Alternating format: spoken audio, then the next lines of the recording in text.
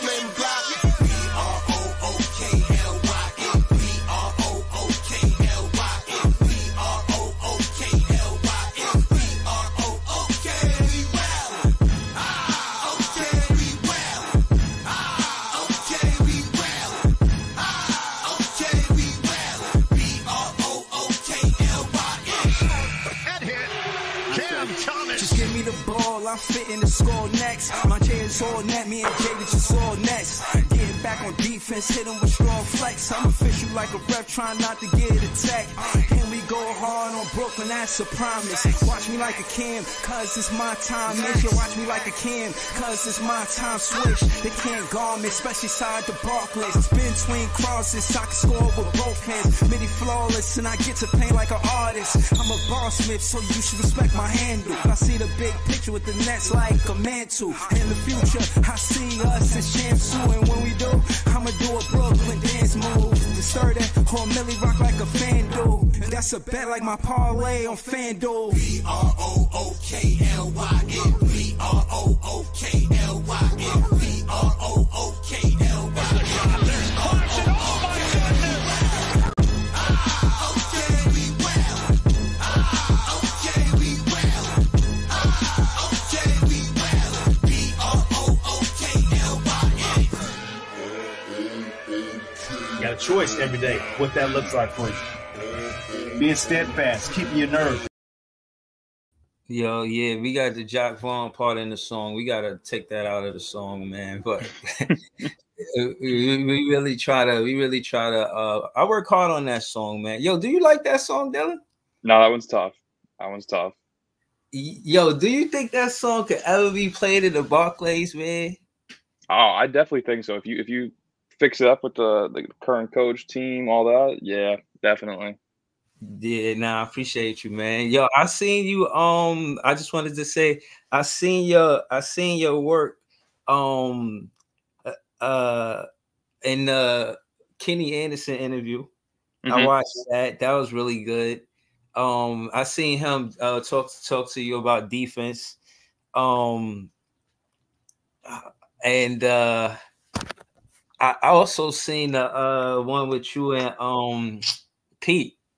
I watched that one too. That was like one of my favorite episodes for Nets fans, you know. So shout out to him. But yeah, no, I seen your IG page too, man. It's looked like you know what I mean. You've been a fan for a while, man. How long you been doing this?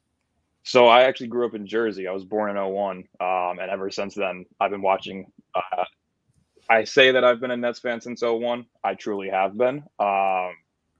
I really started getting into basketball, though, and kind of studying the game and everything about it, probably around 2010, 2011. So I was more of a casual fan growing up because, you know, at a young age, you're playing sports, not watching them much. So when I did get the chance to watch, it was the Nets, and that was very depressing.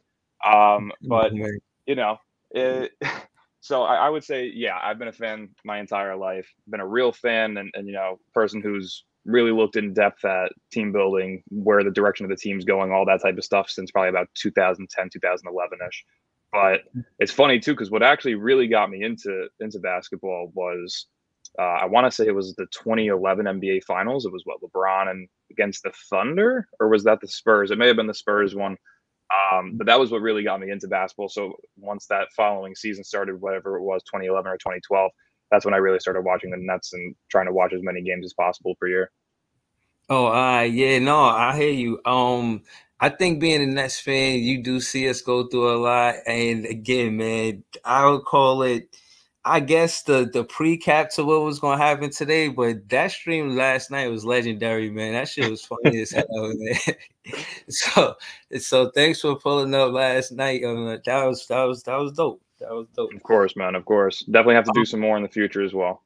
Oh yeah, nah, I look forward to it. Oh man. But everybody wants to know Clax. They said, I was watching the game last night. They were saying that Clax is getting, if he got 14 rebounds, he would have an average of double-double. And I imagine that has something to do with him in contracts and negotiations and whatnot. He had 11 rebounds. So I know he's going to, try to raise his value going into the offseason. Interesting.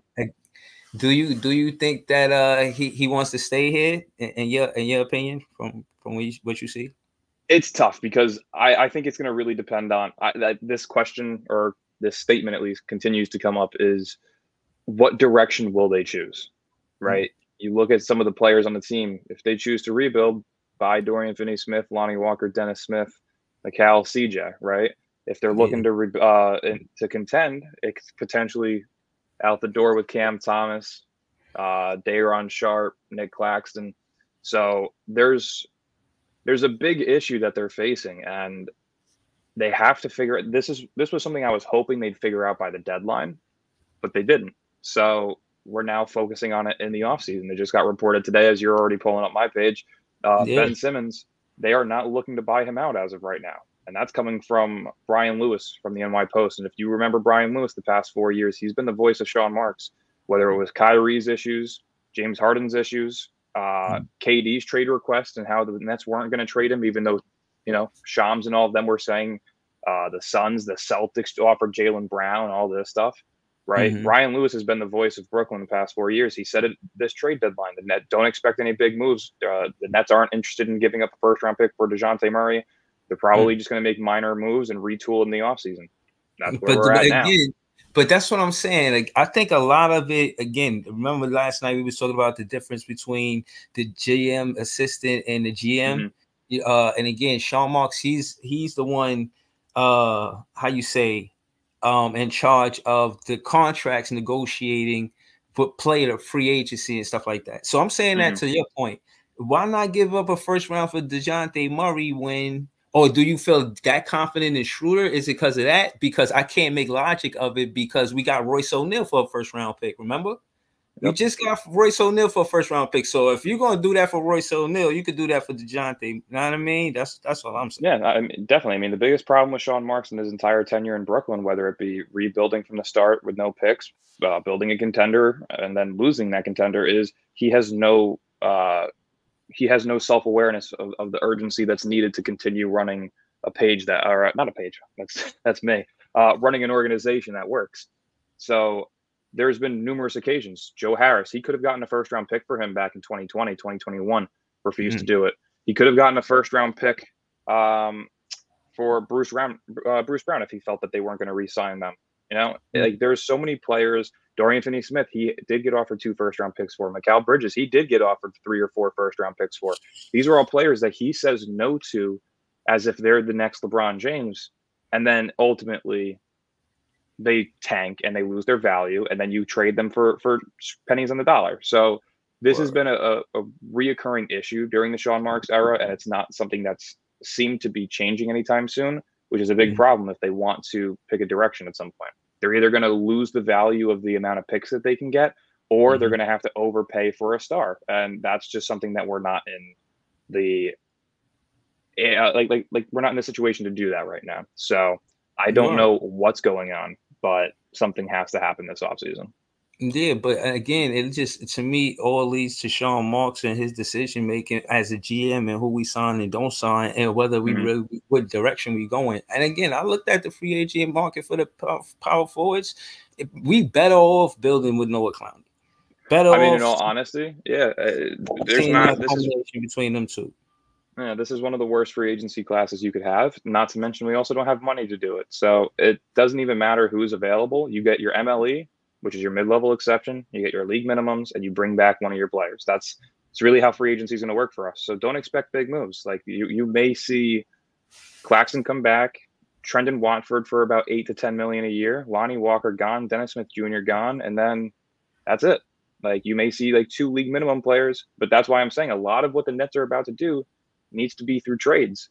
It's kind of been the story of our franchise in its entirety, right? You don't get your great players through free agency for the most part. You got Kyrie and KD, you got lucky, but outside of that, what have you done? You've gotten Richard Jefferson through a trade. You've gotten Vince Carter through a trade. You've gotten James Harden through a trade. So it's not like this is an organization that usually is in a position for free agency. So this is nothing new for them, but they have to figure out, like I keep saying, which direction are they going to ultimately choose? Is it the rebuilding route? Is it the, we're just going to sit here and retool again, which was just bullshit for saying we're just trying to prevent rebuilding, or are we going to contend? And in all honesty, there's no route that I see that they can contend without being pretenders. I just don't see them being better than Boston within the next 4 years. I don't see them being better than Philly in the next 4 years, Milwaukee, potentially even Miami. Like there's just Indiana if they pick up one more star in the offseason. Like But they gotta keep Siakam. And that's and what I'm saying. and to your point, again, every team is going to become more competitive each season. But again, my thing is being a fan. One of my best times being a fan is seeing when Dinwiddie was here before he left and seeing that core. And again, I was saying this last night. As a fan, it felt good. I didn't feel like we could win the championship that year, but the fact that we played that well that season gave me confidence as a fan that we building towards something. So I, at least as a fan, want to see that opposed to being the contender. Now I know that again, microwaving the process don't work based on recent history because you duplicate skill can't equate chemistry. You know, no matter how talented the player is, who he's playing with his teammates, you can't say, okay, because of the skill, we don't need chemistry. You still need chemistry. I seen KD and Kyrie hang their heads low after they lost that first game with versus Boston. My thing is when they lost that first game versus Boston, why y'all hanging your heads low? Like still that is a demoralizing. Like you should be focused for game 2. Don't let that. It's because they just started playing with They just started being teammates, and they ain't have a lot of games under their belt for them to, you know what I'm saying, like hold their chin up, like yo, we could get past this. You know what I mean? And I just think that matters. Well, neither of them is also a true leader. That's why neither of them is a true leader. I mean, you look at Kyrie's background. He's being led by Luka Doncic right now. He was being led by KD prior. He was being led by LeBron. He was trying to be the leader in Boston, and that didn't work out. So the Nets never had a true leader. KD's history. I mean, Russell Westbrook was really the glue of the OKC Thunder. It wasn't KD. They had him in Golden State. Steph Curry was the leader. He came to Brooklyn. He tried to be the leader and wasn't good at it. It was like Kyrie in Boston. And now he's with Devin Booker. And I mean, if you've been watching Suns games this season, KD's lost a step. He's done. Like, I love KD, but I had a KD fan that used to come on this page until what you said. Once he see, I guess KD slowing down, he ain't pull up to the chat anymore. Slowing down. Yep, he's 1000% slowing down, and it sucks to see, but it also, I'm a big LeBron guy, so it makes you actually, makes you think like that's how important LeBron is. This man is 39 years old in year 21, and he hasn't slowed down. He's averaging 25, 7, and 8. Like that's incredible when you look at the age comparisons between him and KD. But this is a Nets podcast, not a LeBron group chat. So we talking ball. We talking ball. Again, I was in a conversation earlier, I think yesterday. Shout out to Chill for Chill. He's basically saying LeBron's son could play, be a lockdown defender, be kind of like a Pat Bev player. He won't be necessarily a player like his father, but that's the kind of style of play that he will have. And I said that, bringing it back to the Nets, that we kind of got that in Schroeder, and that's why we could look the other way with DSJ and Ben Simmons, for that matter. Like, now, realistically, regardless of they keeping him on the roster, I like what Kevin Ollie did with the rotation. I like that he started benching DNP and Lonnie Walker, DSJ if necessary, and I like Cam Johnson coming off the bench. And the difference between Cam Johnson with Kevin Ollie as the coach is him putting more pressure on the rim. In my opinion, I feel like Cam Johnson is a better player when he put pressure on the rim.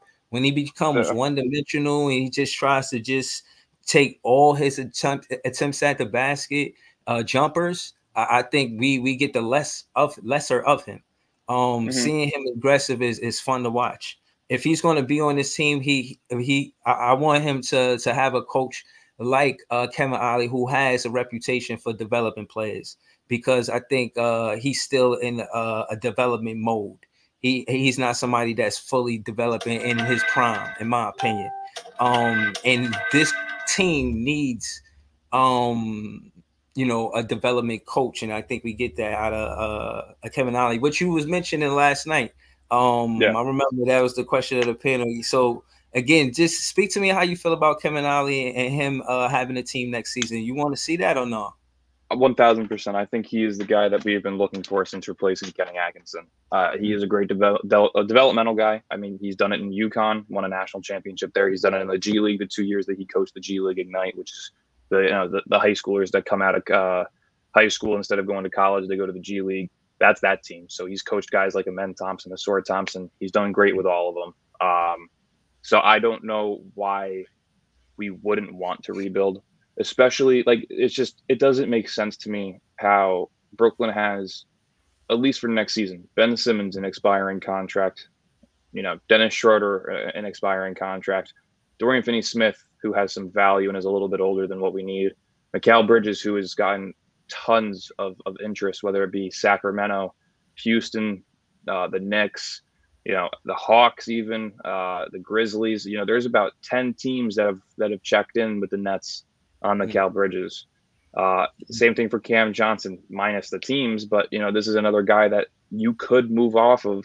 You may take a loss for it, but it's a guy that you can move off of to continue a rebuild. You got guys like Nick Claxton, Noah Clowney, Day'Ron Sharp, Cam Thomas, Jalen Wilson, Noah Clowney, like that. Those are the guys that you need to build around as of right now. You have 6 guys with potential to build around, plus a head coach who can develop those guys into what they are. I mean, just from the moment Jacques Vaughn left to when Kevin Ollie was hired, Cam Thomas immediately became a better playmaker. He started seeing the floor a little bit better. They started running, better plays. Noah Clowney in his few games in the NBA, he has really shown that he can do it all: rebound, shoot, score within the inside, play defense. Like, he's done it all. So I don't see why this organization isn't looking at every aspect of this team and seeing that every aspect leads towards a rebuild.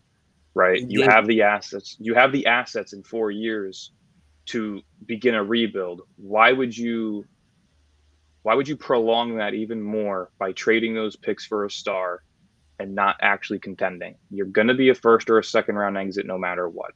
It doesn't matter if you add Luka Doncic and fucking LeBron James to this team this upcoming offseason. They're not going anywhere. It just doesn't work like that. So I gotta kind of agree with you, but I do think it's fun to watch. I just wanted to add to the 6 guys that you said that we should build around. I think this is the first time, like with Day'Ron Sharp, he's a good sub for Clax. But one thing about Day'Ron though that I gotta jump in for. But hold on, I just want to say this: Clowney plays better with Clax, not just subbing for Clax, but next to Clax. That's one of the issues that I'm seeing. Do you contribute that to Kevin Ollie too? I kind of contribute that to 1000%, 1000%. Because him at UConn, he played 2 bigs as well, I believe, if I'm not mistaken. So okay, did he win like that? He did the championship. Yeah, he won a national championship. Yeah, with the 2 bigs.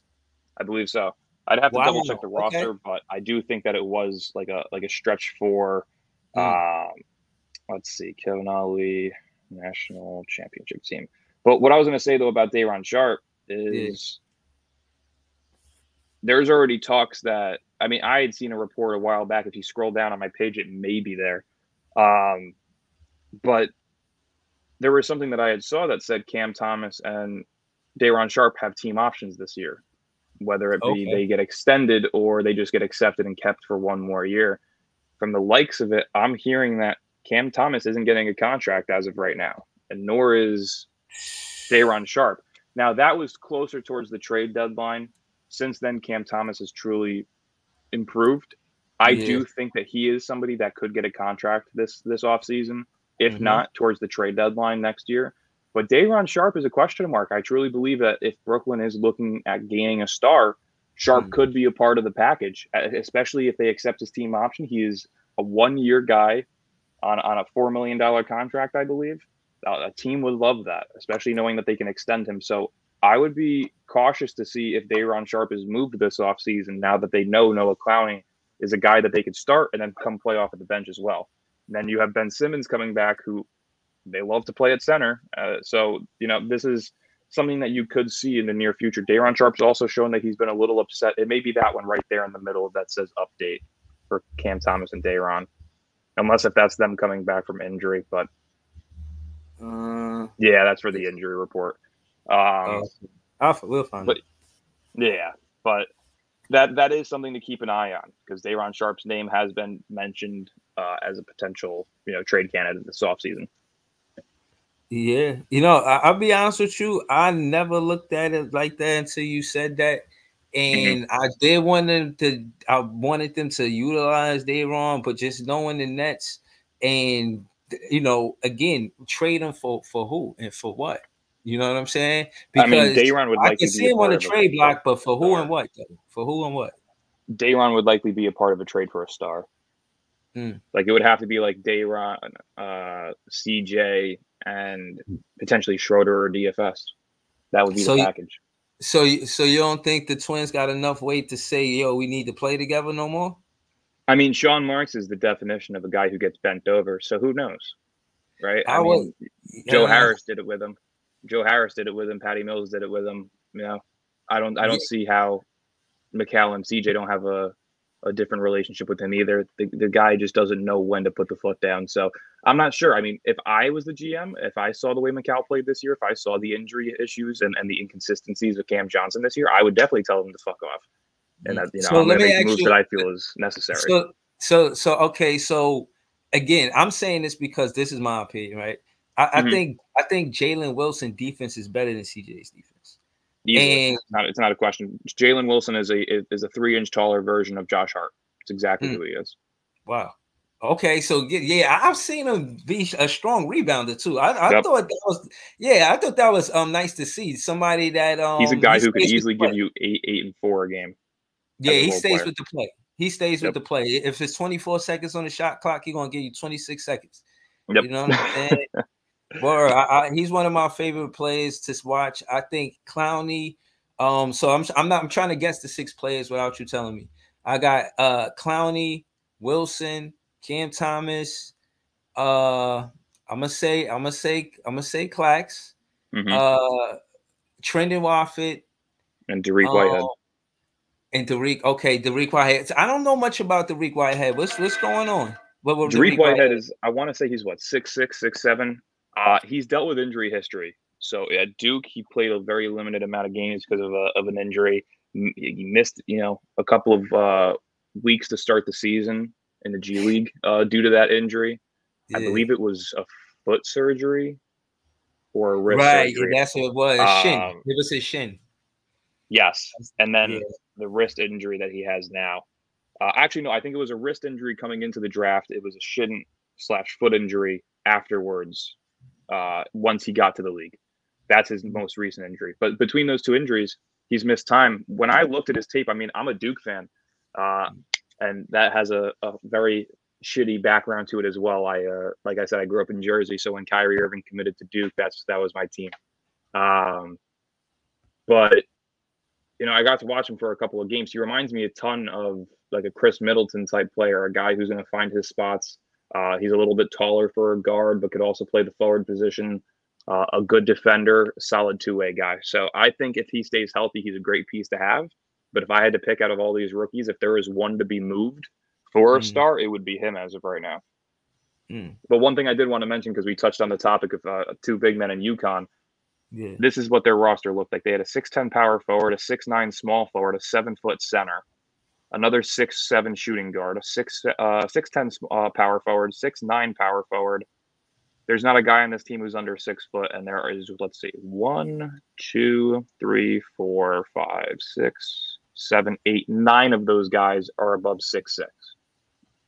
So he definitely knows how to utilize bigger rosters. He doesn't like the small ball bullshit that the NBA has been trying to push for years, which I have also said for the last 7 years does not work. So that's a good thing to see, and especially now seeing him play Noah with Day'Ron and Noah with Clax, that's definitely a step in the right direction. I hope that kind of opens up Sean Marks' eyes. But like I've said this whole time, I don't think that you can pay Nick Claxton if he's going to be your second, third highest player next to Ben Simmons and Cam Johnson. Right? I don't mind if it's just Ben Simmons for a year, because you can get rid of him for, and get all your money back. But at least Cam Johnson has to go. Right. I agree. I got no pushback on Cam Johnson got to go. I pause or whatever. I totally agree. 2 things. Nets fans, says Breezy, tell Dylan BKO New Jersey. I don't know what I think I seen something about you and him going back and forth about Jersey and Brooklyn. But hold on, you were saying about Noah Clowney, right? I was, yes.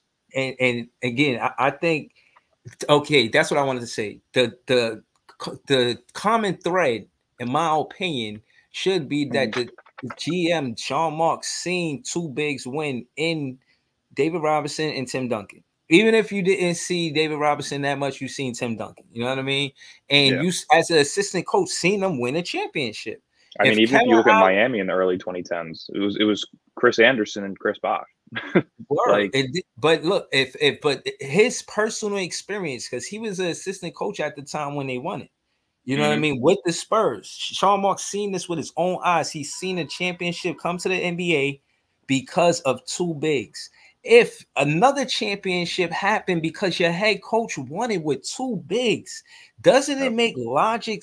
Isn't it logic to have Clowney and Clax? It sounds right. Clowney and Clax, don't it go together? Clax and Clowney and Clax, like have them on the same team hooping together, and we'll be a better team. Hold on, the fans in the chat, they said, "What up, Breezy? Love the content. Bummed the season is 2 games from being over, but let's look forward to a better 24-25 season. So Crazy TV, he said, "What's up, Breezy? Shout out to Jay. That's Jay right there. He said, "What's going on, Jay?" He said it just goes together. He said it just goes together. Yo, Clax and Clowney, man. Clax and Clowney. I think again, if you're gonna pay Joe Harris, you gotta pay Nick Claxton. You're gonna pay Cam Johnson, you gotta play Nick Claxton. Because when you think about who's the better Brooklyn Nets player, it's Claxton over Joe Harris and Cam Johnson. So how you not gonna pay Clax but pay them? That's pressure.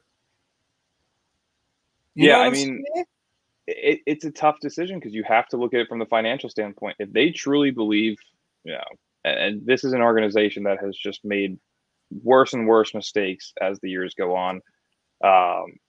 If they feel that Cam Johnson can stay healthy, that Ben Simmons can get back to his peak, that they could gain another star, Claxton's a guy that they feel may be replaceable. And I don't see how. I don't want that to be the case.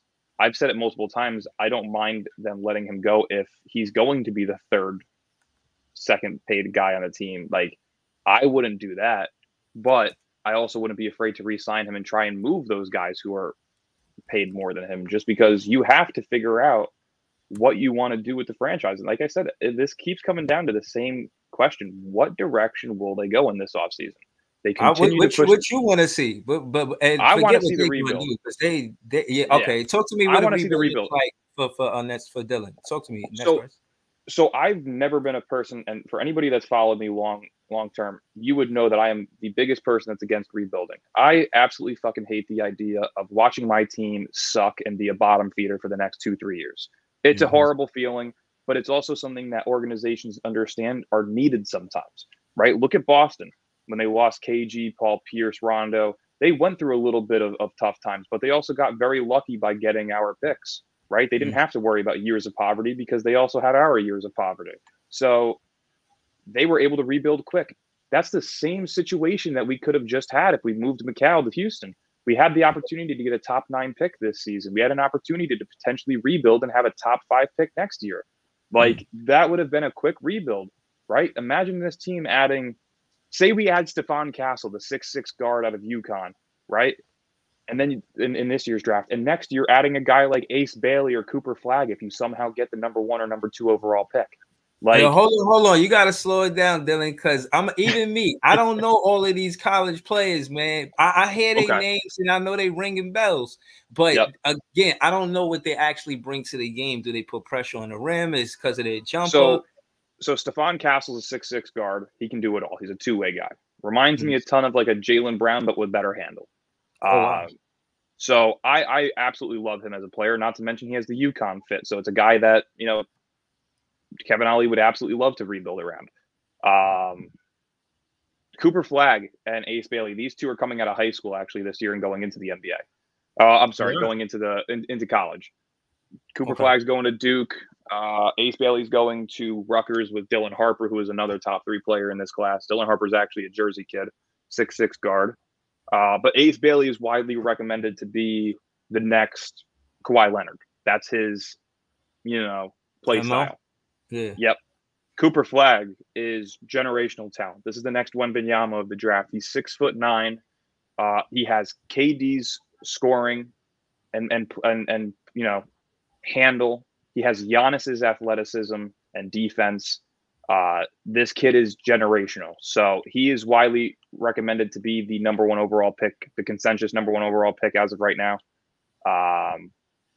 So like I said, if you can gain Stephon Castle in this year's draft, or a guy like Nikola Topic, who is, a 6'6", 6'7" guard out of Serbia, I believe. But he plays exactly like Luka. So this is something that I don't see why Brooklyn would not want to do. They have the opportunity to get the 2024 pick back, and they have the opportunity to work a way to get 2025 or 2026 back. Like I keep saying, if you're rebuilding, I don't give a shit who the player is. I don't care about Jalen Green. I don't care about Cam Whitmore. You could give me Steven Adams and Jeff Green, who are both 30-plus years old and expiring contracts after this season. And I'd be okay with it as long as you can get that 2024 and 2025 pick back. Like I've said, though, with a rebuild, you don't have a pick in 2024 at all. You don't have a pick in 2026 at all. You're really banking on Phoenix to be dog shit in 2025, which I don't see happening. So realistically, why would you not try and grab those 2 picks back, making your rebuild much easier? Potentially risking not having a pick in 2026 is fine, unless if you can flip Dorian Finney-Smith or Cam Johnson for a pick in that year, which is possible. So that's why I'm saying it's so easy to replenish the 2 years worth of picks that we don't have, because what that would do is set us up to have our full rebuild done by when the 2027 picks start for Phoenix, Philly, and ours again, right? Yeah. That would be the most ideal situation possible, because all that does is it clears us to rebuild sooner. We get that done by 2026, 2027. Those 2027 picks start, and if we've already garnished 2 guys throughout the draft, plus Cam Thomas, Nick Claxton, Noah Clowney turning into stars, now you have the opportunity to trade those 2027 picks and beyond for a superstar. Now you have the opportunity where you have 2027 through 2035, right? So you now have your 8 years worth of picks, kind of like right now. We have 2024 through 2030. So every 6 years. So you'd have 2027 through 2033, right? That gives you a much wider range. That's okay after you've already gotten your core players and your up and coming stars. That's okay to start star hunting again, because you have something going. But when you're looking, just to make sure I'm on the same page as you, first off, Samba said, "Dude's a great listen." He said Breezy needs to bring him more often. Appreciate that, Samba. It sound like Jalen Wilson could take CJ minutes and Noah Clowney taking Day'Ron Sharp minutes going into next season. That's some of what we saying. No, what I'm saying more so is if they decide to trade them, of course they can, but everybody knows sports is politics as well. You're not going to play a guy who's making league minimum or a rookie contract over a guy making 20-25 million. It's not possible. Look, Drew 23 said, "Let's fire Sean Marks and hire Dylan as the GM." Listen, man, if you guys love this type of stuff, I'm telling you right now, feel free to go shoot me a follow on Instagram. It's just @Netspress. I do rebuilding content all the time. So you guys will see my comments either screaming at me or telling me the same thing, hire me. It's so funny to see it, how split people are about it. But there's truly ways to do this if they just got off of their asses and did it. And I think it's possible only if they kind of commit to it. But they didn't commit to it at the trade deadline. They aren't committing to it currently. And it is not a fun situation. Listen, I'm gonna say this, right? Because I seen your avatar, right? Your avatar, you holding up the Nets hand in one, and in the other one you got the game. You play the game, right? You play the game as in like any game, and just the game. Like, all right, so what I mean is, as in with the, let me tell you what I'm talking about. The game is as in being the GM, like dealing with trades and this and that. So let me explain. Okay. But when I used to play like on a regular basis, I used to draft my team on basketball and football, and I would draft I was an incredible GM. Now I'm not saying as easy I was making it in the game that it should be that simple for the GM in real life. But you kind of do want to see, like, come on, how you ain't do that? That's easy work. Like, you see what I'm saying? Like, I critique the GM too because I think it's fun being a GM playing a game, but I know it's not the same magnitude as real life. But I think if he does better, he can improve the team, especially if he listens to Kevin Ollie. Do you think they have a relationship? Do you think that this offseason, or again, Claude Smith in the comments disagreeing with us, he said that we should pick a coach in the offseason, as in he not with Kevin Ollie. You think the Nets are sold on Kevin Ollie, or you think they might go in a different direction? Like I said, it really, you can't answer a single question right now until they figure out what direction they're going in. If they want to contend, by all means, I love the fit with Mike Budenholzer. I do. I also you got love a question. the idea. You got a question too, Budenholzer. I got you. You're just getting a lot of questions in the chat. Now I knew this was going to happen. Shout to Quest One. He said, "Question for Dylan: What's the Nets' obsession with star hunting when most of the top teams built their core through the draft?" Because Brooklyn, the Nets specifically, have this idea in their mind that you can't rebuild in New York or it'll be financial suicide. The problem is they've already put themselves in financial suicide in the aspect that no real fans are really going to the game, right? 25-30% of that crowd is Nets fans. The rest of them are tourists and opposing teams fans. So when they talk about financial suicide, there's no way in hell that Barclays Center won't be filled every single night, because they're going to find random people off of the street to go ahead and go to games. So that's just a bullshit excuse for them to say that they're just going to keep trying to contend because it makes the fans happy. Even though, in all honesty, if they listen to their fans, about 70% of them as of right now would say we want to rebuild, right? I mean, if you looked at my content from the beginning of the season on my Instagram page to now, you would see how much my comments and my own views have changed. That's what happens. You're supposed to look at things based on how things are going, not how you want things to go. Right? They wanted Mikal Bridges to be an all-star. They wanted Cam Johnson to be a 20-plus point per game scorer. They wanted Nick Claxton to be a defensive player of the year. They wanted Ben Simmons to be back at all-star form. None of that shit happened. Right? Mikal didn't make an all-star game. He actually averaged the second most points on the team for the season. He couldn't even get first. Right? His defense dropped off. Cam Johnson, injury-prone, inconsistent. Ben Simmons, back surgery again. Nick Claxton struggled this year. If you really look at it, like, this was a year that we all thought he was going to take a leap. He was going to start shooting threes. He was going to start, he was going to have that chip on his shoulder to be the defensive player of the year again. Claxton?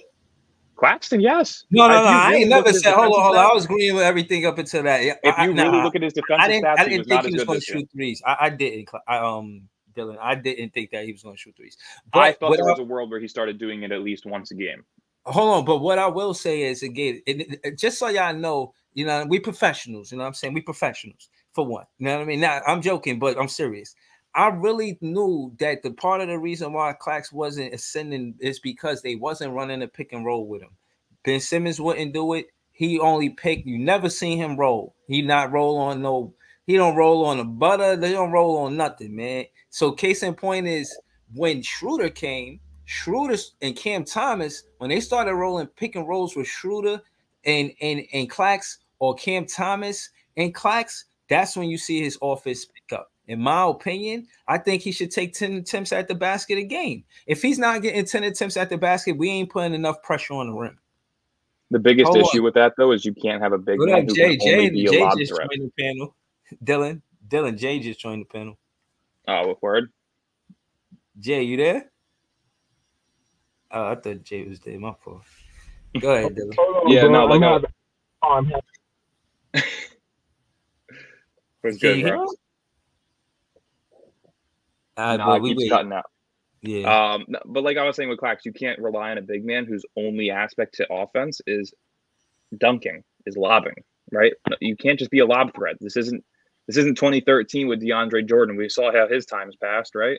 You got to develop a mid-range. You got to develop a corner three, right? So you have to have these aspects to your game to improve offensively. That's why I'm saying I don't see where his improvements were this season, right? He was kind of average on offense. His rebounding struggled certain games. He was either a guy who put up 11, 12 rebounds a game or had like 6. Like he wasn't consistent rebounding, and he still has not fixed the problem, which is he can't guard. all-star caliber big men. He's By gotten himself, like, no. With No, Clowney, yes. But by himself, no.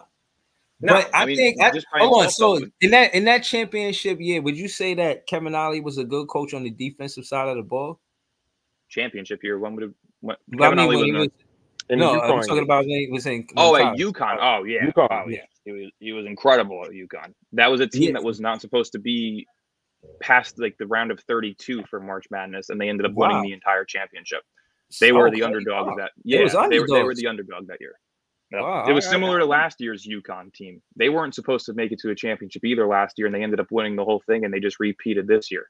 So they Can I- know how I to was do it. listening to you guys. I'm driving around for work right now, and we Mhm. got to stop saying we need to take Dayron minutes, man. Dayron, Nah, he like, said he might be even- in a trade package, man. He talking about I was taking gonna say, minutes. I He love talking about Dayron. taking Yeah, spot all I together. All I'm love saying Dayron. is he is obviously the best rebounder on this team, and with 1000%. Claxton and Clowney on the floor. And like I said, we got to see Claxton and Clowney together yesterday. We never get to see Dayron and Nick together on the floor. That could be a monster combo. It just would never happen. I could agree with that if Claxton knew how to shoot the ball. But Dayron can but shoot he the ball can't. a little bit. No, He could shoot but it. that's He could shoot at like a 20% clip. That's not I efficient know- though. You can't do but that in game. no, hold on, Jay. Go ahead. Answer how Dayron will fit with Clax because we could see Noah being a stretch four is the reason why he fits with Clax.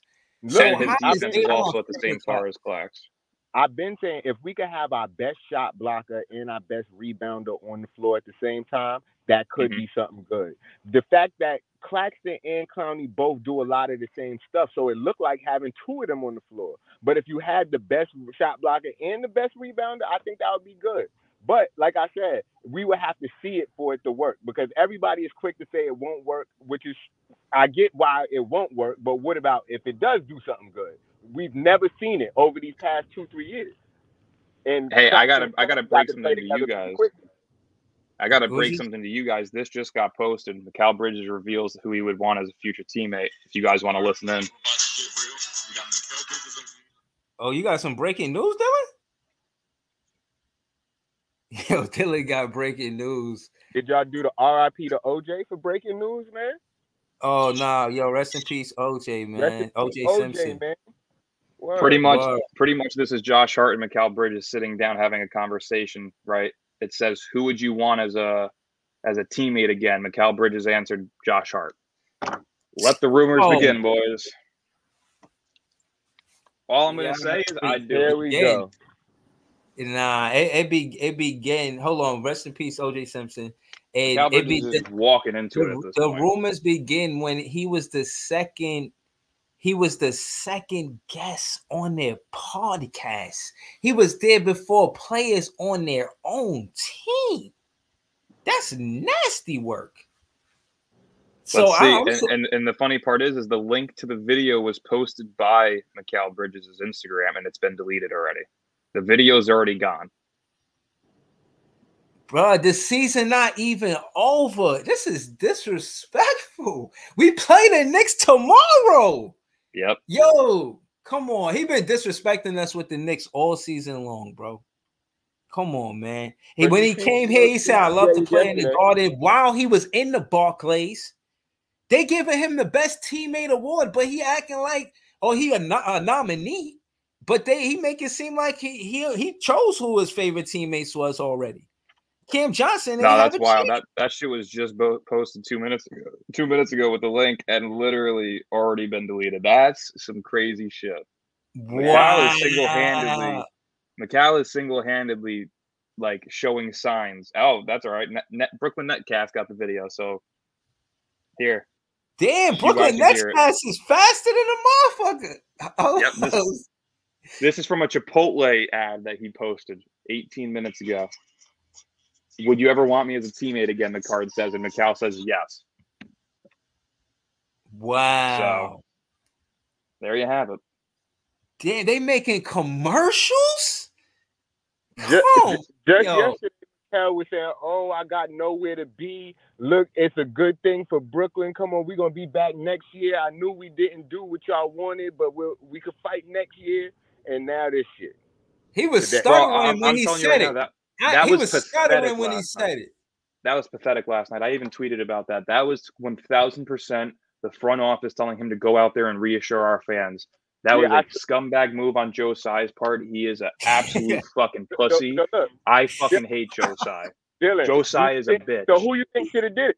Yo. Joe Tsai should have walked on that floor. It was Joe Tsai should have walked on that floor and said, "This is my fault. We'll figure it out."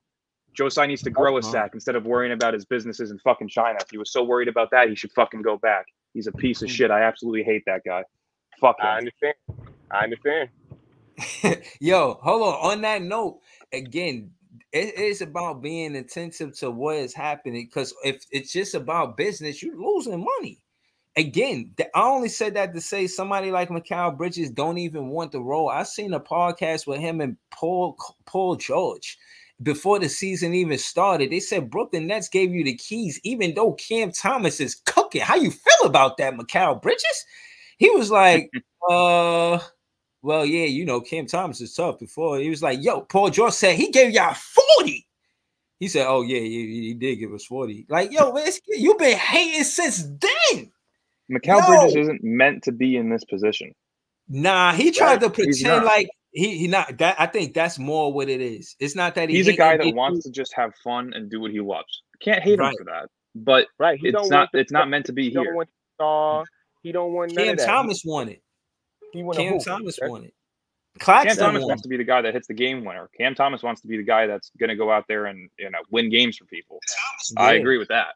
So yeah. Claxton want to be here because of the whole everything. He liked the fashion. He liked the I was going to say, Clax likes fashion. He wants to get the little rundown pictures every game that he can post. Yo, Clax. He want to be here, though. You can at least say Claxton want to be here. Bridges just showed us that he don't want to be here. I would not say Claxton. That shit hurt, bro. I ain't going to hold you. You don't want Brooklyn? You don't love us? Oh, man. All right, Bridges. Listen, I will say I'm not 100% sold on Claxton coming back. I'm not. Memphis can make small moves to clear up the cap space. Him and Josh. He's from South Carolina. Yeah, so being close. Yep, being close in that area. Ja being a friend, them being a contender next year. Not to mention the fact that they could potentially get him without giving up a dime, while also so they would still have Triple J and him. They would have Triple J, Claxton, and a top 7 pick this year in the draft. And what we get? Nothing. Fuck all. We get dick. We get nothing. What do you mean? Free up cap space. We're screwed. Like, so you saying we gotta sign and trade him? You either have to figure out a way to, out of respect, I do think Claxton would say I will sign. Yeah, I do think out of respect, Claxton would agree to that. I do think so. I don't think he's that much of a dick, and I think he does know that they've tried to keep him for as long as possible. If he feels that he's better off elsewhere, I do think that he will give the Nets the benefit of the doubt. But when you're looking at it, I do see this as more so a 60% chance of him leaving compared to a 40% chance of him staying, because his decision is solely going to be on what do they do this offseason. Do we reset, and do I actually have to look at my future on this team as when's the next time am I going to compete when I'm 29, 30 years old, and that's going to be me on the trade block next? Or are we going to try and contend now, and, am I going to be the centerpiece to a defense? That's what he's going to really be prioritizing this offseason. So if he feels that they're going to, screw him over down the line, or if they're going to undervalue him, or if they're going to rebuild, he may not want to be a part of that. He may look at a team like Memphis or OKC. You saying Clax want to be on a contending team? 1,000%. Who don't want to be on a contending he was team already he got a taste of being on a contending team with Kyrie and KD, right? Right. And that's when his media attention was elevated at his peak. So imagine what that's going to be like on a team who can contend for multiple years to come, with a team that has an organization that actually can keep stars happy, right? So what about the sign and trade? What would we get back in the sign and trade? Hypothetically. I'm saying it from a standpoint where I want to keep Clax. Let me just put that sign and trades are hypothetically lose situations, right? You're going to gain the player, but you're also going to give up a little bit. You're not going to get the full value of the player, though. So for Claxton, I would say Luke Kennard and their first round pick this year. That's it. That ain't enough for Claxton, man. Listen, a top 7 pick, I'd take that. But you don't think they're trying to keep Claxton happy with the clothing line? Like, come on, bro. Like, we trying. We Yeah, but trying. we've also tried things with other stars, and then they get traded the next week. Nah, Kyrie Irving, they didn't try with Kyrie. Jay was saying something like that about KD though. Like, yo, why they don't do little things that kind of cater to the stars? And I heard that in the Dallas, they giving Kyrie a personal chef. I seen Kyrie eating a banana on the sideline. Well, you do have to try and figure out any way possible to keep bipolar people happy. So yeah, that makes sense. I mean, Kyrie is one of the most bipolar fucks I've ever met. If people who actually know me knew that my page was originally a Kyrie page. Not many people know about this, actually. I started that page as a Kyrie Irving page. And the reason for it is because I was in high school. I was playing sports. I have no time to cover the Nets. So I wanted to do something where I can at least, do something that I love, which is create content, which is also, I gained probably about 15 of my 19,000 followers just from that, right? I had Kyrie following me. I have DMs with Kyrie. I actually was supposed to work for him at one point, but that relationship went south after he started all his bullshit because I was very vocal about it. So this is a guy that truly is bipolar. Yeah, this dude is truly bipolar. I mean, he followed me, right? He unfollowed me because I posted him in a Lakers jersey and said, "Do you think Kyrie will join the Lakers?" He joined our group chat, which he's been in for years, and said, "If I see one more jersey swap, you're getting unfollowed." Just like that. And 2 days before that, he was posting and talking about free agency. He's like, "Yeah, I don't know what I'm going to do. I'm weighing in my options." Super cool about it.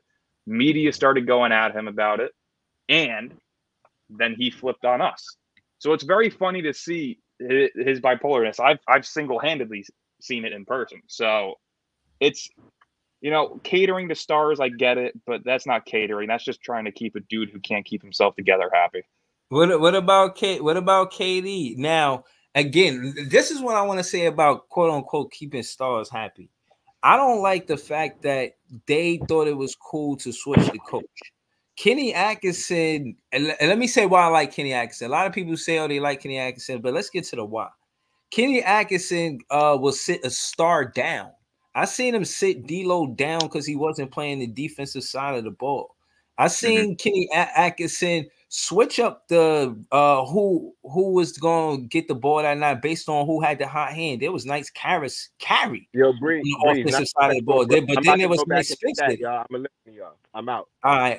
Shout to Jay. Good conversation. Shout out to y'all. I'm listening to y'all though. I just had to come up and say something. But shout out to y'all. Yeah, now I appreciate you, Jay. And again, I think that's why we all miss a Kenny Atkinson because of his defensive principles. When I looked at the roster of the rankings that year, we was the 11th in defense. We wasn't close to that. We couldn't sniff that. You know what I'm saying? Like we was in ranked 20th. I think we got closest we got to top 10 was 15th. Yeah. But I see some of that in Kenny Atkinson. He got something called kills.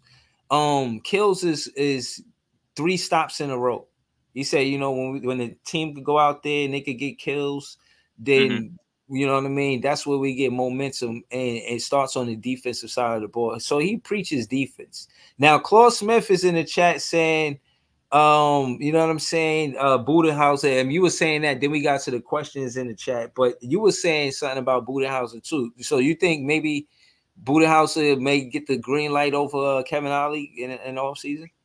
I mean, if I'm personally looking at the coaching situation, there is about 7 candidates that you could actually look at if you are truly interested in contending. You got the assistant coach on the Celtics, Charles Lee, who is by far my favorite up-and-coming coach that's coming out of this potential off-season of coaching candidates. I think many of us don't know about Charles Lee, including me. So can you just tell us who Charles Lee is? So Charles Lee has been an assistant coach for both the Bucks and for the Celtics now. I mean, I'll just pull up his information real quickly. Yeah, I'm gonna do it too. I'm gonna put it on the screen. He was a former player for the Celtics. Actually, he was a 6'3" guard. So he has the experience. He has coached with the. Let's see. He's coached with the Bucks. Assistant for the Celtics. Let's see. An assistant for the Bucks from 2018 to 2023. So he was there during their championship their fake championship, I should say. And then he was the assistant for the Atlanta Hawks from 2014 to 2018. So this is a guy who's had an assistant coaching experience for now 10 years. And he's widely known around the league as the best assistant coach in the league. So he's up for head coaching positions. He's a guy that has been rumored around the league for many teams as their next head coach fit. Another guy who's been quietly climbing the rankings is Jared Dudley, assistant coach for the Dallas Mavericks and former Brooklyn Net. I could see that. He is a guy that is getting rave reviews around the league as an assistant coach. So there are I seen an interview with him and he was talking like that. He's on the you say he's working with Jason Kidd right now, right? Yep. But he was really vocal with the Nets too. I remember him getting into it with players and you know, it was like, oh, Jared Dudley talking shit, but he used to fight for us. Yep. He wasn't the best player, but he used to fight for us, man. He was a great net. Yeah, I won't say he was a great player, but he was a great Nets player. You know what I mean? Definitely. I mean, and just from this little page here that's showing potential head coaches available, you got Mike Budenholzer, Terry Stotts, Mark Jackson, Kenny Atkinson, Nate McMillan, Becky Hammond, Stan Van Gundy, Jeff Van Gundy, Mike D'Antoni, Dwayne Casey, Steven Silas, James Barago, who was he was the assistant coach for the Charlotte Hornets, Charles Lee, Jared Dudley. Like there are tons of names out there. Yo, but now I'm gonna be honest with you, Netspress. You got me with Jared Dudley. They used to call him the junky yard dog for his toughness and nose for the ball. And I would love Jared as a tough coach. I would love him as an assistant, not a head coach just yet. I do think he has potential to do it. Yeah, but he's more of a guy that you want to hype up your players, to do the dirty work, to be that guy in the locker room who's going to chew you out and scream at you, be loud. Like that's not meant to be your head coach for the most part. You don't see that on the sidelines from a head coach much, but from a guy who has the respect that Jared Dudley has, who has the pull with players around the league that could bring guys in, I think he would be a great assistant coach with Kevin Ali. And then if you brought in a guy like Charles Lee or Mike Budenholzer as your head coach, I think right there that's an incredible coaching staff that you could build for a contender. But again, it just depends on what moves they make. If they move Cam Thomas, for Donovan Mitchell, that's pretty much trading fucking $100 bill with five $20 bills. It's the same shit, just different years and younger. I don't know what direction they go. That's the biggest question the whole time. Right. Again, as far as direction is concerned, I heard you say, I just want to bring it back to what you said. I don't know how much time you got, but I just want to say thank you. Thank you for your time. Thank you for pulling up. Of course, man. Of course. Nick Claxton, and again, this is my debate with you, or fans that feel like we should go another place. Now, these are the free agents. Now, I don't have no trade machines or situations that I could think of that you know what I mean we could do, but this is who will be available going into next season. You got Valanciunas, Rashard Holmes, Wiseman. Those are the three players that's above Nick Claxton. Now, Valanciunas is getting 15 mil. So if we was going to get him over Clax, how much are we paying him? How much are we paying him? Well, the only reason why they're above him right now is because of the salary that they had this year. James Wiseman's likely going to get less than what he got or the same contract. Rashawn Holmes is going to be on a league minimum. Jonas Valanciunas is probably going to get less because he's getting older. He's also probably not going to be on the Pelicans anymore. So, yeah, I mean, when you're looking at teams that could have interest in Claxton, it's going to be the Pelicans. It's going to be the Thunder. It's going to be the Grizzlies, right? These are teams that are in need of a younger, more athletic big man. So yeah, I see there being a competition. Yeah, but that's the thing. That's the thing, Dylan. Every a lot of teams look at us and be interested in taking players off our team. We see that, but what do we get back? So my thing is, when I look at the availability of what's the competition for Clax, that's what I'm saying. Even if y'all saying, all right, cool, y'all don't want Clax, all right, then hold it, because Clax looking like one of the better players on this list. Oh, 1,000%. There's no reason that the Nets shouldn't look to bring him back. And real quickly, though, I got to touch on a comment here. Irvin, do you know how to use non-uppercase? Just a question. Because you're killing me with this. This man is having an entire temper tantrum down here. Oh no. That's him. That all of his comments is like that.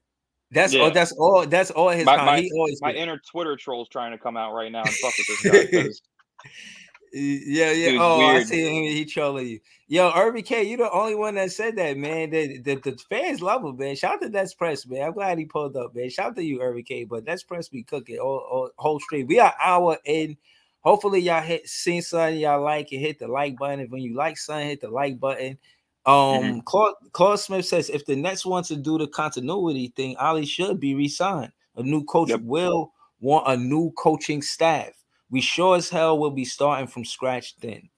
To your point, Claude Smith, yeah, we got Forehand Kelly, Jason Weaver, Scott Burrell, who just got the promotion from the Long Island Nets. The coaching staff that we got, some of those guys you want to keep. So I wouldn't want to start there as well. I would rather go with Kevin Ollie just from here.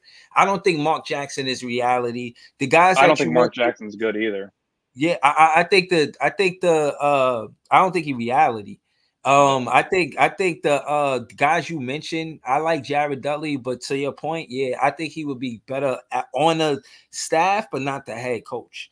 I just think all right, do you watch the post-game interviews, Netspress? I mean, Dylan?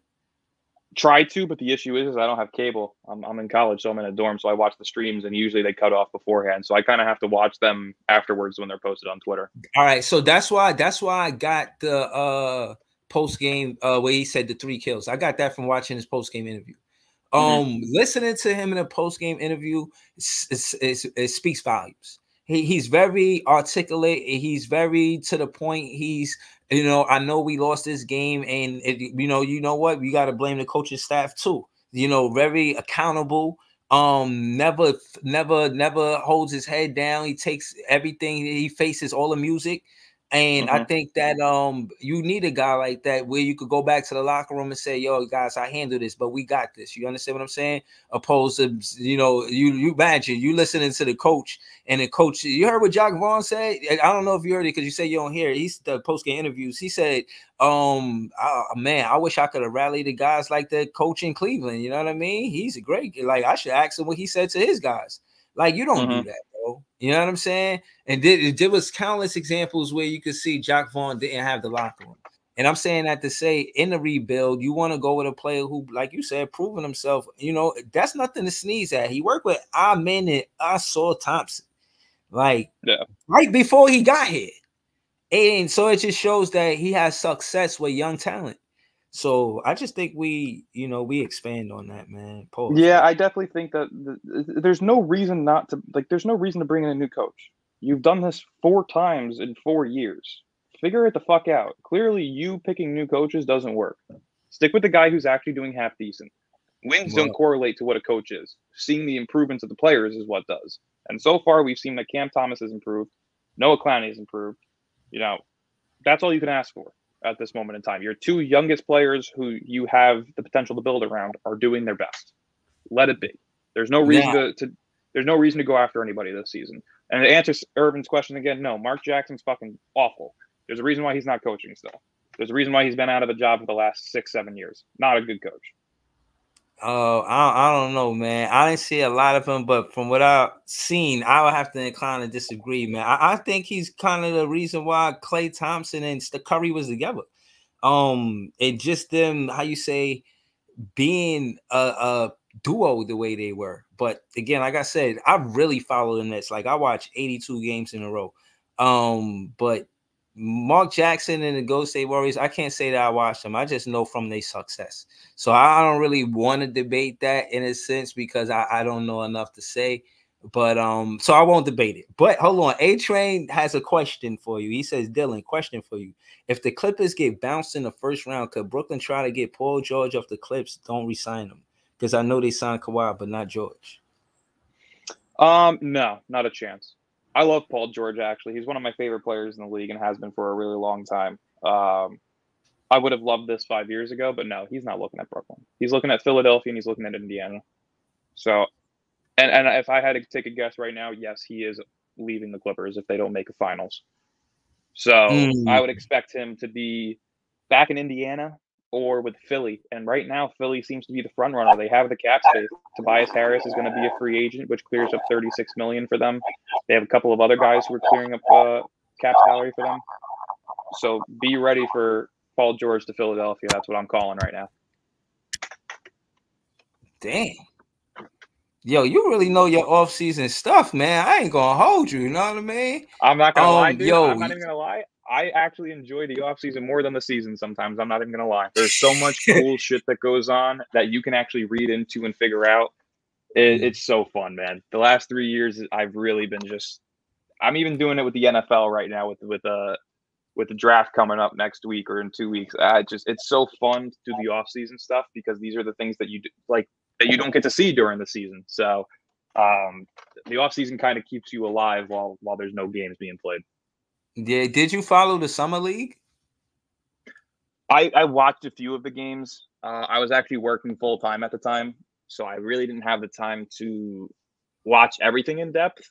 I probably had watched 2 out of the 6 games. But yeah, I mean, that's between where we picked Noah Clowney at 20 and his G League performances. That's what actually had made me not believe in him at first. I thought it was a reach for a pick, but I mean, he's proven me wrong, so I can't complain. Didn't get to see Tariq Whitehead. What you just pulled up on the screen now actually is what I'm making a post for now. So if it sounds like I'm not listening, I am, but I am also making the post for that right now. You always working to get. Follow his IG. He's 18,000 trying to get to 20,000. I'm a fan of his page. I definitely peruse through the page. This is Dennis Schroeder. He says wants to call Brooklyn home. But at the end of the day, of course, I want to stay here. I met Joe Sider, owner, his wife, his kid, met his family, said hi, probably kissed the baby. He said, and of course, I want to build something special here. Of course. Does that sound like Mikal Bridges? No. Diddy says, everything they say, I'm preaching the same thing. And I'm the same player that they're looking for. I'm the guy, not Ben Simmons. Huh? Out with him and with me. Yo, he tough. Then he says, and it would be great to stay for sure. From Lewis. Didn't you say you spoke to dude? This is guy you talking about. I personally haven't spoken to him, but he is the most reliable guy as of right now. The past few years, like I said, with the KD situation, Kyrie situation, Harden situation, DeJounte Murray rumors, certain people resigning, he's been the voice of Sean Marks. So yes, he is by far the most credible person that you could get information from when it comes to the Nets. As of right now, it used to be Brian Windhurst. He was the guy that could just predict fucking anything. But yeah, I would say Brian Lewis is by far the most reliable at the moment. So if he's saying that, I'd expect Dennis Schroeder in Brooklyn next year. But at the same time, Spencer Dinwiddie said that last year. You know, if they feel that he's not in the picture, then he'll be gone. You know what's interesting about that is that I just think that Spence is business savvy. And, again, I listened to your content. I listened to the interview with you and Spencer Dinwiddie. Again, fans, go check that out. Netspress, he got an interview with Spencer Dinwiddie. I was listening to it. I was like amazed, like, wow, how do you even get this interview? And Spence, he was straight to the point about a lot of the stuff that you were asking. And I love that interview, but I could tell that he knows the business. The part where he was discussing the contracts and all of that stuff like that, real business savvy, but he was glazing, saying what he was supposed to say, talking about Cam Johnson and Mikal Bridges. Come on, man. He didn't even mention Cam Thomas when he was talking about what the team needs and this and that. I was like, damn, bro. And then I seen him get into it with Cam Thomas when he played the Lakers. Cam Thomas looked like he was mad that Spence was following him and they was going at it. Did you see that? I did actually. Yeah. I mean, listen, when you're playing a former team, of course, you're going to try and get under the skin. And Spencer Dinwiddie has every right to talk now. He's actually on a team that's going to be in the playoffs. So, yeah. You know that Cam Thomas wanted to go to the Lakers as a rookie? When he got drafted. Everybody wants to go. Anybody who loved Kobe as a kid wanted to be a Laker. Look at Tatum. I'm telling you right now, Tatum's the next one up. After he gets extended this year in Boston, he'll probably be a Laker by the time he's 30 and that team starts to slowly wind down. Because, I mean, you got Al Horford who's going to be retiring soon. Drew Holiday just signed his last contract in the NBA. Porzingis is getting a little bit older with his injury history. Jaylen Brown may not be on the team within the next 3 years just because of his cap hit. So there's definitely a world where Tatum's gone within the next 6 years. I could see that. Oh, you don't think he retires as a Celtic? Nah. Wow. Yo, man, Dylan, this is a great interview, man. Like, seriously, like, I think that's interesting. You know, him being someone that we could have sought after if we would have kept our draft picks. But I understand the business of it. You know, you want to get familiar faces so the people, the fans, to come out instead of rebuild as soon as you get the team. But you know, you see how that happened or how that played out rather. But him not retiring as a Celtic, to me, I think it's a shame. Sometimes I think some players should never leave. You know, I was saying that KD should have went back. He should have said, yo, you know, I was wrong. But I don't think OKC want him now. You know, I thought he should have went back. But after he left Brooklyn, like, because I don't know if he retires a son. You know what I'm saying? But bringing it back to the Nets. Am I over exaggerating when I say I want to see Cam Thomas retire Brooklyn Nets? Is that even possible?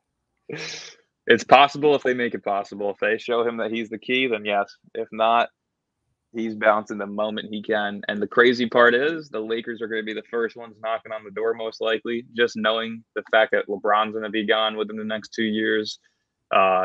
You know, if they don't find a guy like Trae Young or Donovan Mitchell to pair with Anthony Davis will be gone within the next 2-3 years. So they're going to be starting around that like Lonzo, Brandon Ingram, Kyle Kuzma era type basketball where they're rebuilding like that. So I could see Cam Thomas going over there, of course. He loves LA. Damn. I hope he stays. Yo, I just want to say shout out to Nets Kingdom because they caught that content that you was talking about with Mikal Bridges. They caught it too. You mean New York Nick Mikal? Exactly. I just had it, man. Where's that, man? I can't believe this guy, man. He was just lying to the whole arena last night. Yo, that's crazy, bro. Listen, man, I'm not finna end the show off of that, man. Listen, what I will say is this, man. I think that it's a lot of uncertainty and going into the offseason. And Dylan, being one of the better off-season content creators, I would definitely love to have you back so that we could discuss the possibilities. Because yeah, I think as much as I love the Nets team, I think in the offseason, they're one of the most unpredictable teams I've ever seen. You know what I'm saying? That being said, I do want to see the rebuild more than I want to see a star hunt. And I think that's what's best for the Nets. You know what I mean? And hold on, before we go, what happened with you and Nets fans? You know about Brooklyn and Jersey. What happened? You don't want the Nets in Jersey? I mean, in Brooklyn? No. I'm a Jersey guy, so I've always said that they should move back to Jersey. Hold on. All right, so just, let me try to unite us because I don't like this between the Jersey and the Brooklyn and us not getting along about them moving. Again, you know, first and foremost, this is all about business, and I'm contrasting in the conversations just to say that it's about location, and because of Penn Station being connected to the Garden, that is a lot of the success of fans coming to see the games and watch the games. And that's the same thing we tried to replicate in having the Barclays connected to Atlantic Avenue for business purposes. So that's why it's here in Brooklyn. You don't have to look at it like you are lost. That is the wrong choice of words. The Jersey fans did not lose the Nets to Brooklyn. We are one together as family. You know what I'm saying? Nets fans united. So I just want to say that. But again, from your here's my thing with that. We're right? from Jersey. How you feel about it? That's how I feel because we spread love in Brooklyn, so we don't look at it that way. So how you feel? No, I don't think the move to Brooklyn was the bad part. I think it's the lack of Brooklyn's organization and their demeanor that has kind of pushed away the New Jersey culture. I mean, if you look at, you know, the past few years, they've done nothing to replicate Jersey. They've done nothing to show their respects to the Jason Kidd, Vince Carter eras in Jersey. They don't even like to show the front of the jerseys for the most part, pictures if they post them. So there's a big disrespect towards New Jersey. And I think Nets fans don't understand. They like to kind of go with the, oh, well, it was a poverty franchise. Fans weren't showing up. That's bullshit, right? You have a team that sucked so bad that people actually wouldn't go to the games. But the Nets as a whole, that's been their entire franchise for the most part. We've been to Long Island, we've been to Newark, we were in another state. What was it? Izod and Prudential. We were in Brooklyn. Like, we've never had a place to call home for more than 15 years. So no, you can't build a true fan base in 10 years. That's never how that works. Especially New Jersey, which it was also in a shit location. Being from New Jersey, nobody wants to go to the shithole of Newark. Nobody wants to have their car jacked potentially. I'm sorry, but that's the truth. Newark is a fucking dog shit location. But that's what I'm saying about the location. The Barclays being where it is, you don't think that just for the fans access to reach there, you don't think that's the best we've done? No, I think it's actually the worst. I mean, it's the best for people in New York. It's the best for the people in the city. What about the Jersey guys that take the PATH train on Wall? But if you're really looking at it, if you got fans in upstate New York or Rockland County, New York, or if you got fans that are in Jersey and they want to drive there, you're already looking at $40 in tolls there and back. You're already looking at $40 in parking. You're already looking at, if you're a family of four going to the Nets game, you're looking at $160 to $200 in tickets. You're looking at about another $200 in food. It shouldn't cost that fucking much to go to a game. When in reality, when we went to Newark, it was like $6 in tolls. It was like $20 for parking, and it was like $40 for tickets. It was nothing. You could actually go to a game for less than $200 as a family. You're going there as a family now? That shit's like $650, $750. It's fucked up. So that's why people from Jersey don't like it as much. We just don't like the drive. We don't like the traffic. We don't like the fucking tolls and the expenses. It's just not worth it to us. That's why I've been very limited in the games that I go to now. All right. So this is the last part of the show. But we agree on most things. And that's pretty much. I was hoping we agreed on the coach because I'm a big fan of Kevin Ollie. All right. So I just want to say, I want to show y'all this real quick. I just want to show y'all this. And again, I really think that the Nets are going to be in Brooklyn forever. I do. Now, look, the Nets started at the T-Neck Armory, right? T-Neck Armory in 1967 and 68. They were there for 1 year. The capacity of being there, all the fans that could be there, was 3,500 people. It was in T-Neck, New Jersey, right? The T-Neck Armory. This is how it looked. Look at this, man. You going to play basketball in there, man? Come on, man. This look wild, man. It's a tank out front. It's 2 tanks out front. You trying to tell me that's fan friendly? Come on, man. All right. So then we played in the Long Island Arena from 1968 to 1969. The capacity was 6,500 in Carmack, New York. How the hell you even going to get there? Like, I'm from New York, but I don't know where Carmack is at. I was going to say, I couldn't even tell you where the fuck that is. Listen, somebody just said that I've never been to Izod. I could show you guys pictures right now of me chilling with Brooke Lopez and Courtney Lee at their basketball camps. I've been to Prudential Center. I actually sat courtside at Izod because of how shit we were. It was during the 12 and 70 season. So I never want to hear the fake fan bullshit ever again because I quite literally have pictures, tickets saved, autographs, pictures with family of me at those games. So if you don't believe it, that's on you. But like I mentioned to you before, Irvin, learn how to type in lowercase. It actually makes you look more knowledgeable. You just look like somebody who's screaming. Right. Irvin K, relax, man. Just relax. Irvin, Dylan been cooking all stream, man. Then we played at the Island Garden. What did you play? It looked like race horsing is in there or something. What is that? 5,200 people, West Hempstead, New York. I heard of it. Heard it was a place in New York called West Hempstead. Never been there myself. They was there for 3 years.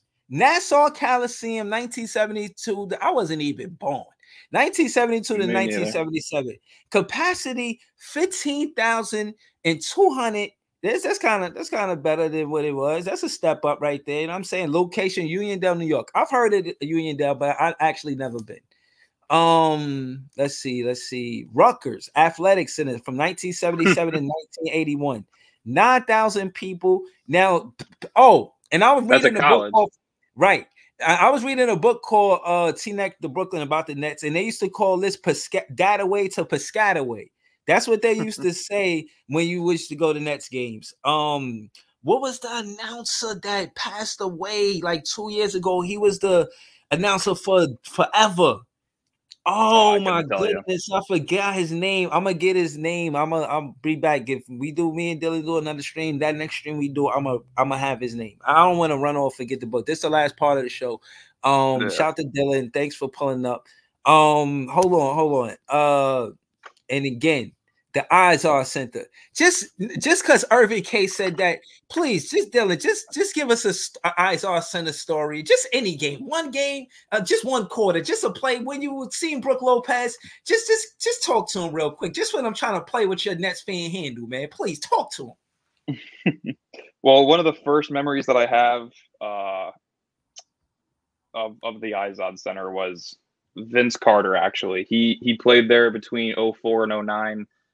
So let's see. It was either 08 or 10.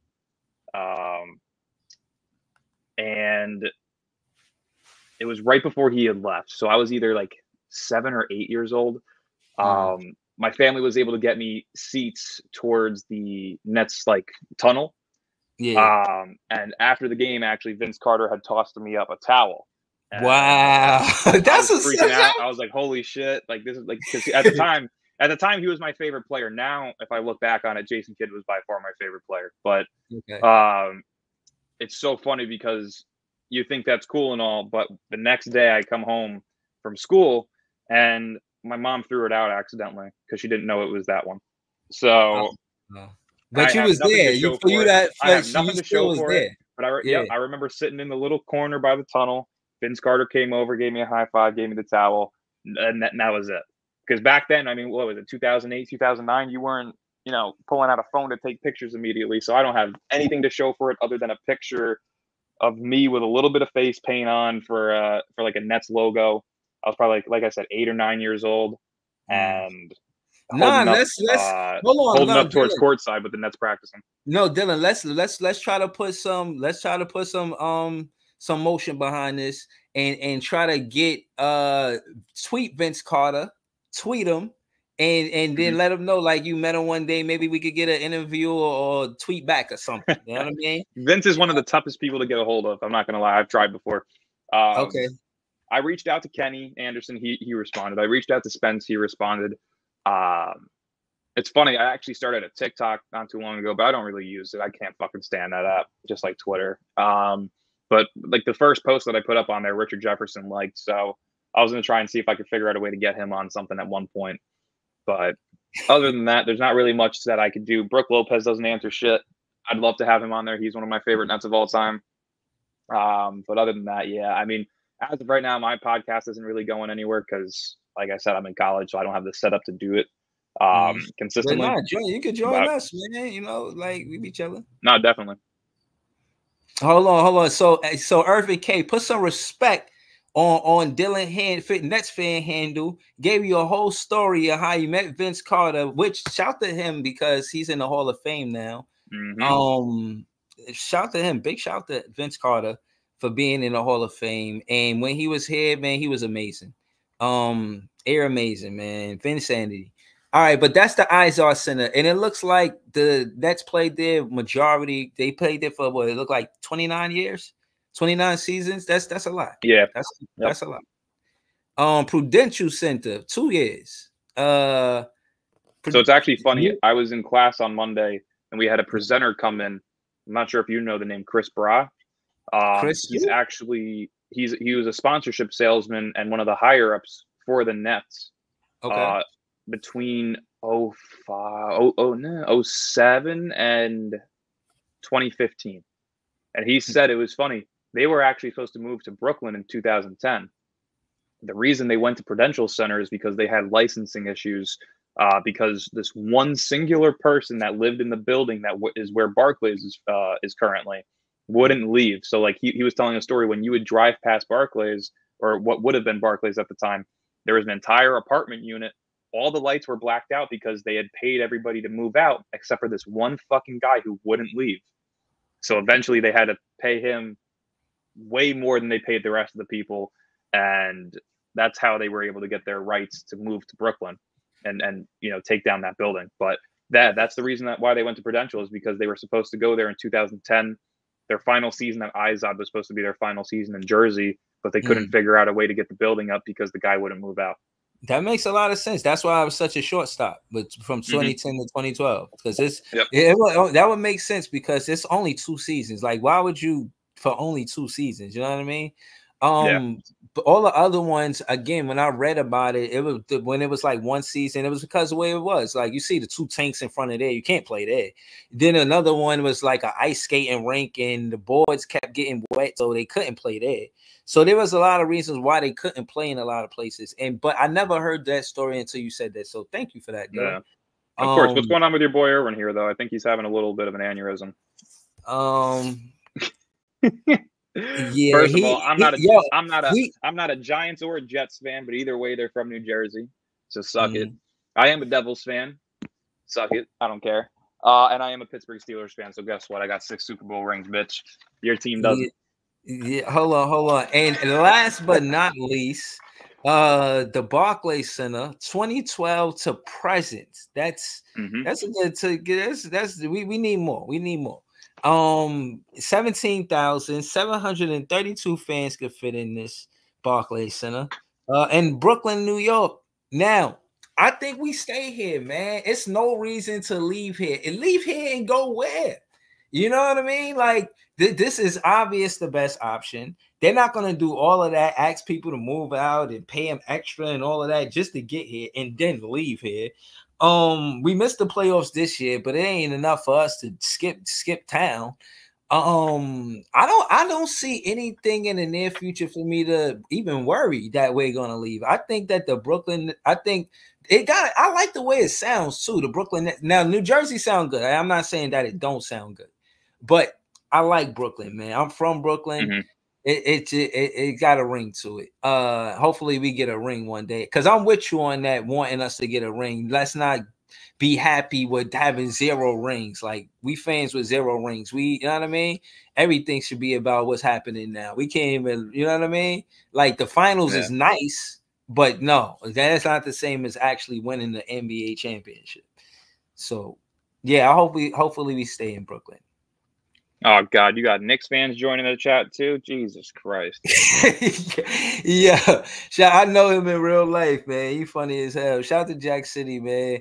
Yo, man, this is a Net Fan podcast, man. I just wanted to remind you of that. Shout out to Jack City though. Shout out to all of the whole chat. Shout out to Dylan for pulling up. This episode got wild at the end, but it's all love, man. But Jack City, just remember this: Nets fans are the best fans.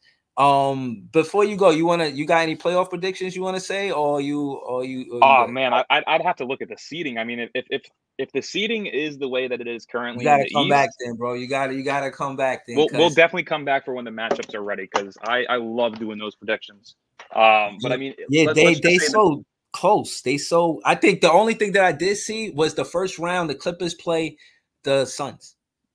Yeah, I mean, if I had to give predictions right now, if the seeding was to stay the same, I mean, for the play-in in the East, it would be Philly versus Atlanta, Miami versus Chicago. Give me Philly and Miami. So you would have Philly against the Bucks, Miami against the Celtics. Give me the Celtics in 5. Give me the 76ers in 6. Over Milwaukee. Over Milwaukee. Give me healthy Joel Embiid. Yep. I hate to say it, but give me the Knicks in 7 against the Pacers.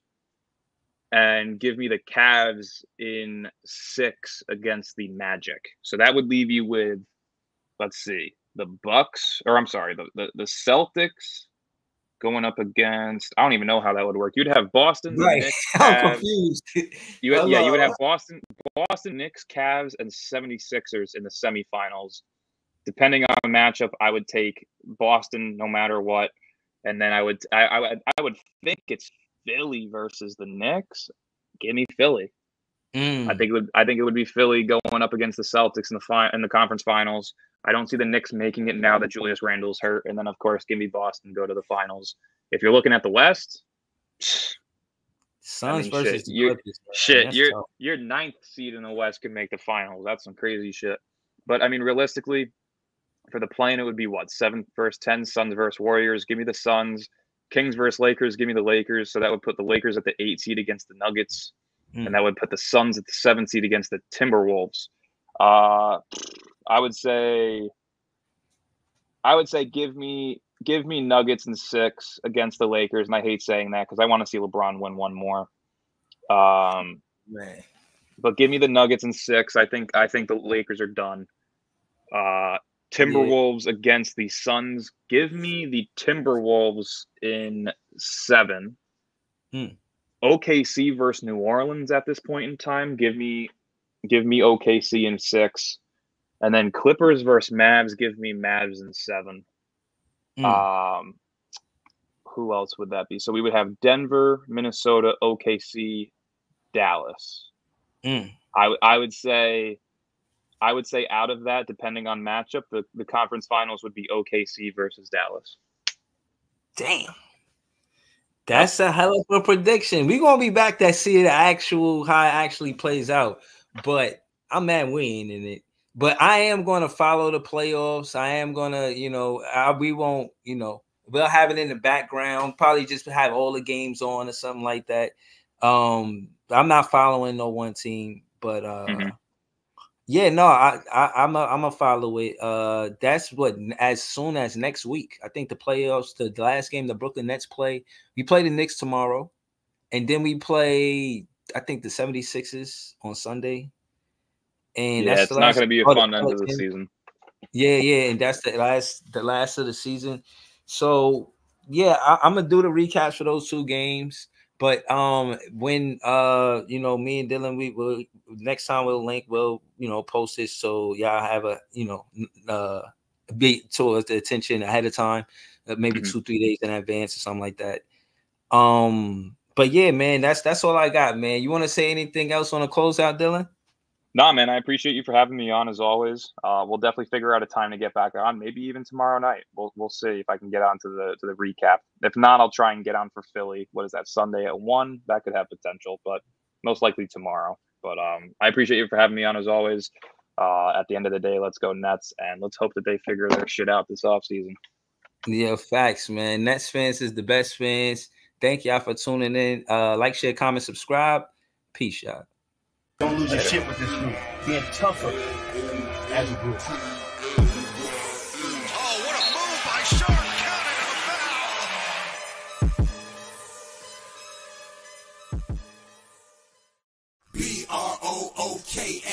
Counted BROOKLYN, BROOKLYN.